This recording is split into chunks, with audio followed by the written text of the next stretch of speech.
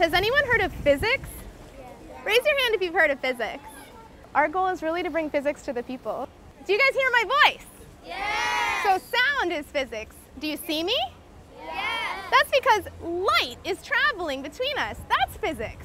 What about the air blowing on us? Is that physics? We're trying to make science as accessible as possible. The exhibits are built by kids themselves out of everyday objects, things that are not very expensive, that you might even find someone just throwing away or giving away. Ask me a question. By using everyday things, we're showing people that there are things they can investigate in their world around them all the time.